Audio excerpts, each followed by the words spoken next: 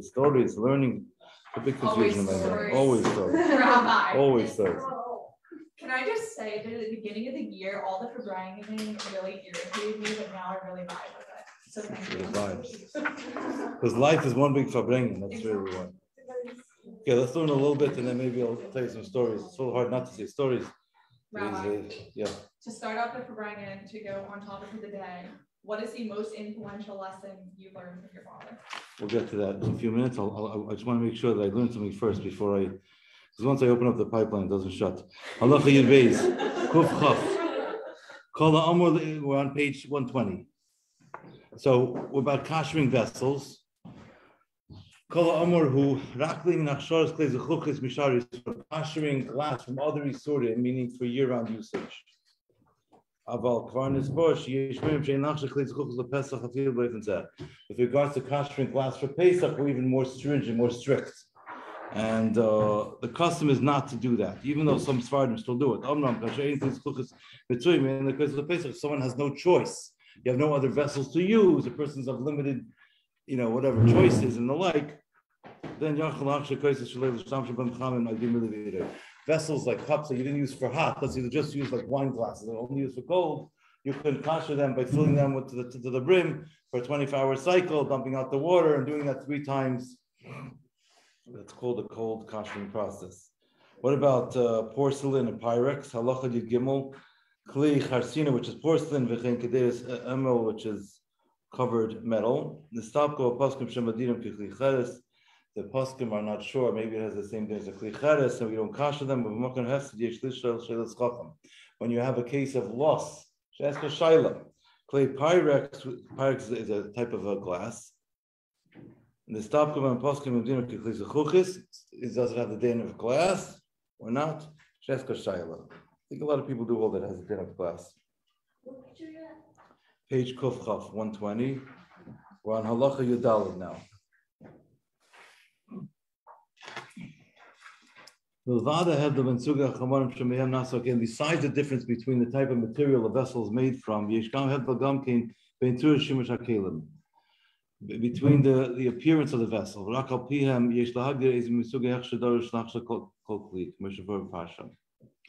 So we look at how the vessel is used. We have a vessel that's only used in a cold application. We can kosherize it in a cold application. We have a vessel that's only used with hot water. We can kosherize it with boiling hot water. We have a vessel that's used directly on the fire. For example, a barbecue grate. That has to be kashed with fire, live fire mamish. So the way in which something gets absorbed, that's how it gets purged. It's called the like-to-like principle. It's a very fundamental principle. So, libun hagola v'adacha b'mayim, which is kashing with fire, boiling water, and rinsing aklalu kibel kachpoto, the way it gets absorbed, that's how it gets purged.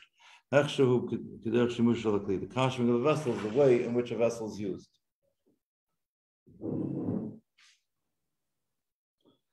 Halacha tezvav. Lachein klisha shimushay de'esh mamish l'leireitiv b'mayim. A vessel that's used only with direct fire. For example, a barbecue spit or barbecue grill, the grate.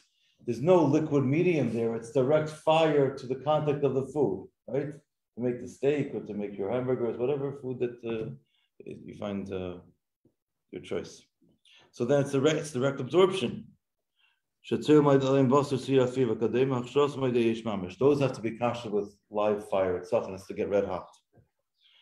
It actually has to get white. It's called white. Libon comes from the term of white. So there's libon gomer and libon kal. Libon chomer means a very hot fire is a temperature of about 850 or 900 degrees. So when you put an oven on a real self-cleaning system, not just a cleaning system, but a real self-cleaning system, the oven will get up to like 900 degrees. You have to pull the oven away from the wall to air it out, and the oven locks. It's a whole system. Or you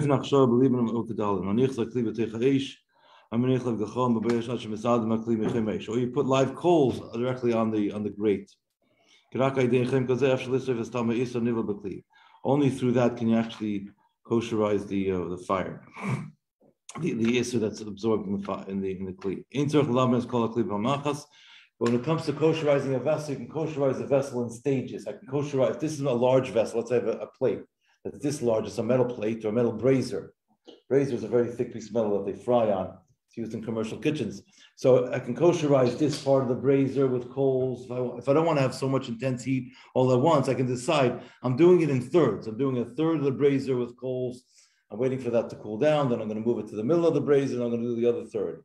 So I'm a lot of kosherizing stages. When it comes to tevilah of a vessel, it's different. You have to have the entire vessel. It has to be in a total immersion to be able to become purified. When it comes to kosherizing the vessel, where we're burning whatever's absorbed inside with fire, we can do so in stages. It's a different application of a different principle. So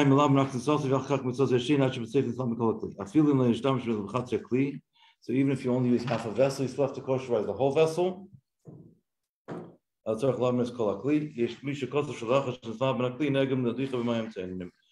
that say that after kosherizing a vessel, we're supposed to give it a cold rinse. Now halacha tezayin gets into liban kal, and I'll try to tell you a story. One more halacha. So tezayin says it's called liban kal. Liban kal is a lower form of a fire application, which really mimics the same effect as boiling water. Let me just explain this in more simple terms. If I have a pot that's used normally, I boil water in there. So I use the pot, let's say, and I cooked up non-kosher chicken soup in the pot. So now the walls of this pot absorbed non-kosher meat, or chicken in this case, and it was absorbed through the medium of liquid, right? Because the fire heated up the liquid that went into the vessel. The liquid was what actually got absorbed. So in order to purge that taste that's in the vessel, I need to boil water in the vessel. I wait 24 hours, don't use it first, and then I boil water in the vessel and let the water pull out that taste. That's the classical way. That's kashering with hagala. I can also kosherize that same vessel by using fire, by putting fire, that's either coals or putting a flame directly shooting into the middle of the vessel. Let's say I have a pot. I turn it upside down over a burning flame, and I let it sit there until smoke starts coming out the outer side of the vessel. It doesn't have to get red hot inside. It just has to get too hot where if I put a piece of tissue, it would burn on the outer side or gets, that's called a liban kal. That's a form of fire, but it's less intense type of a heat that you would have in a barbecue where it has to be mamish red hot at 900 degrees. So liban kal is typically about 500 degrees, whereas liban gomor is about 900 degrees. So anytime where you can kasher something with hagala, you can also do liban kal, which is a lighter form of fire. Now I'm going to share with you another principle which is very fascinating in Jewish life. When you have a shaila, people make mistakes, so something happens in the kitchen unexpected.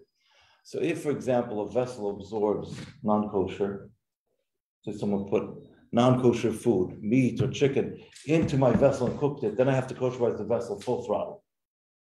If on the other end, if I have a kosher vessel, let's say it's a kosher meat pot, and by mistake, somebody boiled milk in there, but not at the same time as meat. The pot was clean. So now I still have to kosherize the vessel because now my vessel got absorbed with meat and milk, which is a problem. But because the milk and the meat did not go in simultaneously, yes? So now,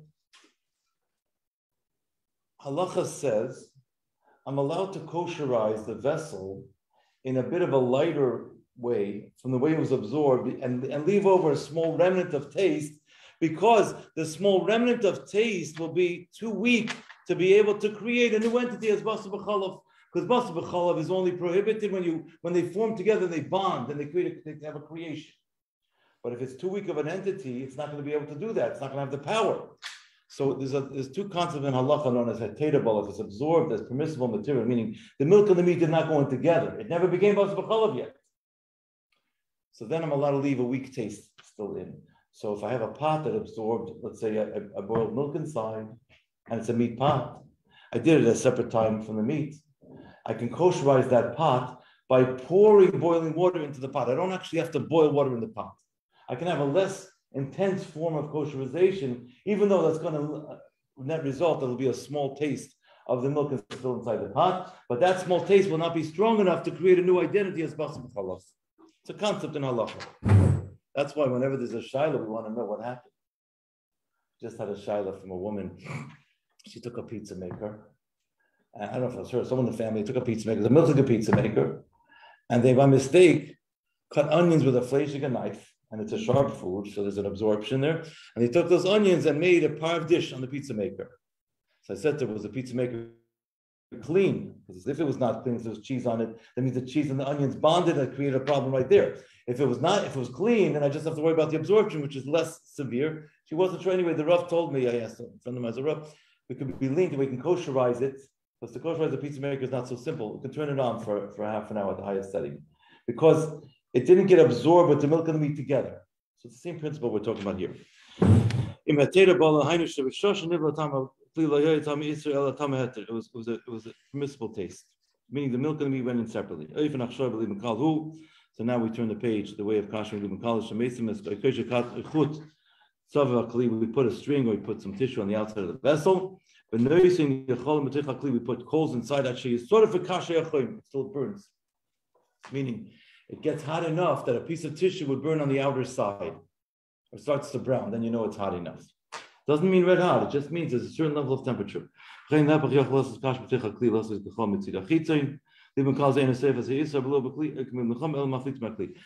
of temperature doesn't actually burn the Iyar. When you have something like a barbecue where it's red hot, 900 degrees, it burns the Iyar at its place.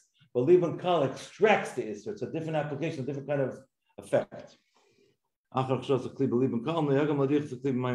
minhag is that after you do Libun Kal, that you should rinse the keli with cold water. Now, let's take a pause. We're up to Halacha Yud Zayin. What did I learn from my father? Good question. Good question. My father, his name was Yaakov ben Yitzchak. I'm named after my father's father. My father was Sephardim, so I was named after my grandfather during his lifetime. So when I went to my grandfather's shul, they would say Ya'amod Yitzchak ben Yaakov, and my grandfather was named after his father. It goes generational.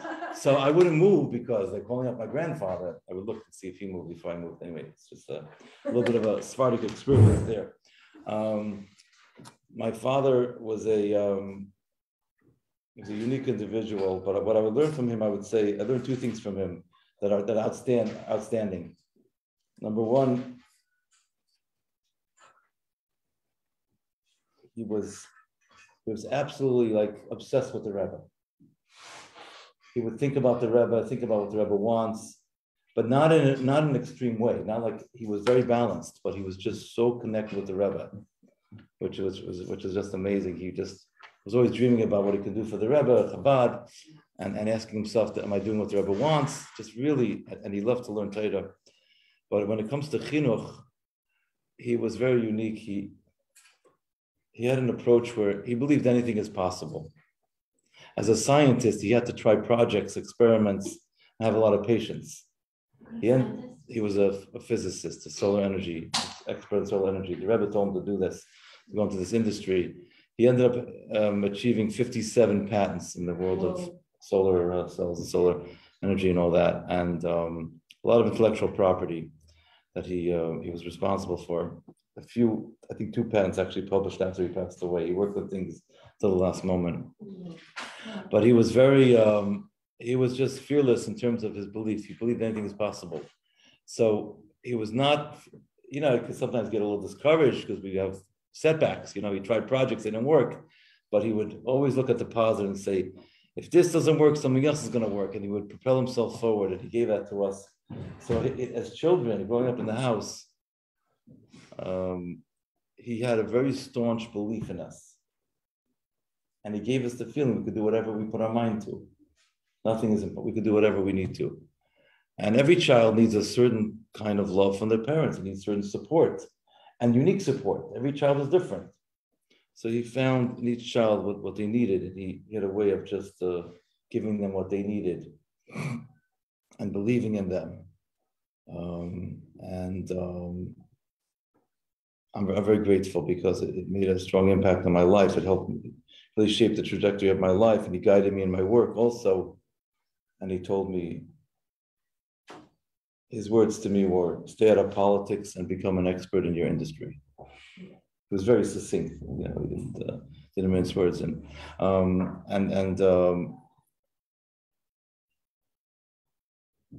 But he was very real also. He was like very humble, very real, just just very down to earth. So he said they interviewed him about the Shabbatons in Lubavitch, the Pegishas. He started the Pegishas, the weekends in 1962, which are going on to this very day. In fact, at the end of his life, he saw the Shabbaton for college students. Or I think it was a C-teen Shabbaton, or one of those. He attended one like a few months before he passed away. There were 800 kids. C-teen, I think it was. He was so taken. He says, I can't believe I'm experiencing watching 800 kids come to the Rebbe. He was it was tremendous. But anyway, someone asked him, they asked him and Rabbi Beryl Baumgarten of blessed memory. They used to do the Begishas together. Rabbi Baumgarten was older than my father, but they asked him, what's your secret of success?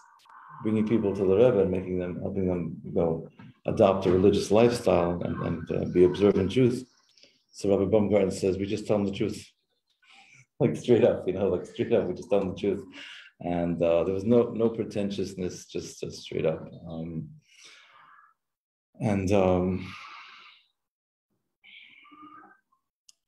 What else can I tell you? He was, he was very supportive of all of us. He was very good to all of us. We knew what he wanted from us. We knew what he wanted to give him in terms of achas, but at the same time, he was very supportive of all of us. And we all had our things we had to learn how to grow from. It's part of growing up. And he was really very strong in terms of being there for us, and kind of set the tone for that. Yeah. And he was very humorous, and he was very good with children. There was no age barrier. He would learn from anybody he could. His background in Torah was more limited. He was a very smart man. He learned Gemara, he learned 7, 8 receptors. But in terms of his academically, he didn't really have that much background in Gemara. So when he was visiting my sister in Alabama, he would ask the yeshiva bachar, a 14-year-old boy, to study Gemara with him, to teach him Gemara. The boy was like, Dr. Hanoka, I don't really feel qualified to teach you Gemara. I said, what's the problem? You know more Gemara than I do. I want to learn from you. And there was just never any sense of separation. It was just connection. And he would sometimes ask a question that Tosfos asks, one of the commentators in the Gemara asked my father, and he would, was just very humble. He was extremely humble. I told you last week, the Rebbe criticized him for being too humble. So, but he was just like a conduit. He was like, straight into the point. And he also liked to say, he would say l'chaim by a fabrengen. He would get very warm. The Rebbe sent us to Boston. My father was working in university in industry in Tarrytown, New York. We lived in Muncie at the time, but then he had a job change, so he had to go to Boston. Boston is known as the Athens of America because you have MIT and Harvard. You have all the prestigious universities. The Athens meaning Chochmas Hagoyim, Greek philosophy and all that stuff. So in the middle of a Chassidish Fabrengen, our last name was Hanoka. My father would say, the Rebbe sent Hanoka to Yavan, to Greece. Hanukkah to light up, to bring light into the Greece, the light of Hanukkah. He had just a way of encapsulating things, and he used to also say that in the middle of a fabrengen, you say l'chaim, you get a lube job, just like you bring your car in and you change all the fluids of the vehicle. It's called a lube job, lubrication job. So a Lubavitch job, but if fabrengen is a lube job, it just cleans all the system. L'chaim cleans you out and gets you fired up again, and it's called a lube job, just to say. And he was just Purim. I told you to do Purim, right? I told you this. So the Boston Rebbe in Boston, he used to have a Purim Suda for the whole town, the community. About 1,000 people would come there. He went out to Brookline High School. My father was a doctor, PhD. And in Boston, you have a lot of professionals. And even the other people that were religious in Lubavitch, they really respected professionals, Dr. So-and-so or this, whatever, lawyer. And my father was a doctor, but he was a chassid, and he was a thoroughbred chassid. And he didn't, so he broke all stereotypes. He wasn't like a cold fish. He was a warm chassidish yid. So he used to come in on Purim. He said l'chaim. He took a dish towel, put a gartel over his head. He was already, on his Purim. He'd come into the suda and the bus, and he'd start dancing on the tables. the people in Boston, they just couldn't believe it. Dr. Hanoka is dancing on the tables in front of that. He broke stereotypes. He broke through. He brought a lot of light into various places. Yeah, you know the story with peace. You know the story with the peace that the Rebbe. There was a time in Boston. There was some discord going on amongst various organizations. Anyway, they sent a shliach to try and make peace between the parties. The Rebbe told his secretary, Rabbi Hanoka, I think, and Rabbi Hanoka told the messenger that this is from the Rebbe, before you meet with the parties to make peace, you first have to speak to Dr. Hanoka to find out what's really happening in town. Because he had that vision of what's really right. Anyway. What are some funny stories he told you, like questions people asked him? So I'm assuming doing like. When my father came from, he asked the Rebbe very fundamental questions. He couldn't get used to the idea that a Jewish soul is higher and more special in a way than a non-Jewish soul because it's a part of God. So he asked very fundamental questions. So Rabbi Mangel, God bless him, was assigned to talk to him about these things and help him with these things, I think. Father asked very, very fundamental, those kind of questions. But once he got over that, he was very connected. He was very clicked in. The Rebbe told him to make a Kiddush Hashem in his workplace, and he did. He worked very hard. He was very honest, and also he was like a father figure for the people there. They all respected him. So he didn't have to be religious by being different. He was religious because he was different. He didn't have to act different. He was different, but he was different in a special way. He was still very connected with his colleagues, and they would ask him for guidance and all that. And he always had a picture of the Rebbe on his desk and a pushka. But he asked his mashpia once. He said, I'm not supposed to think about science on Shabbos. On Shabbos, you're supposed to dedicate your time to study of Torah. So he said to his mashpia, he says, but I can't really help it because my mind is constantly churning. I'm constantly thinking of ideas, creative thinking, creative juices. What should I do? So his mashpia said to him, your science is Torah. Because the Rebbe told him to be a scientist, he used it, to spread the Rebbe Shita on the world, age of the world, and as according to Torah, doesn't mean he should have, so to speak, focus on it. But if he thought about it on Shabbos, it wasn't a concern. And he also was very courageous. He would dive into any new subject he wanted to. He was interested in geology, the age of the world. So he used to go to the college library, like with Harvard, or he had a pass to the MIT library. He would take out these massive books. He had books stacked this high. I mean, he would read, and his mind was like, it was just like absorbed in things. So my brother and I, my brother's very humorous. He used to pretend like, we knew the scientific terms, hydrogen passivation. He would just throw these terms out to sound like we knew what was going on. We didn't know what was going on, but he was he had a very curious mind and a very patient mind, my father also. When I studied with him, we would never go further unless we fully understood the subject matter at hand. We could learn 1 or 2 lines of Gemara, but he would understand, he would dissect everything. That was his style. Anyway, it's the Neshama Shalom Aliyah and Shtorm L'mayla. We should come back. Mashiach, Yaakov and Yitzchak, and he's definitely pulling strings upstairs. But we need the real trick. My father was a magician. We need the real trick. Bring Mashiach, to bring out the real tricks. Anyway, Shabbos. So you got your answer? Yeah. Okay, good enough. Yeah. Are you related to that? Am I related to? The Hanoka's from Pasadena, I'm related. There's a Hanoka, I didn't know that. Is there? It's from there?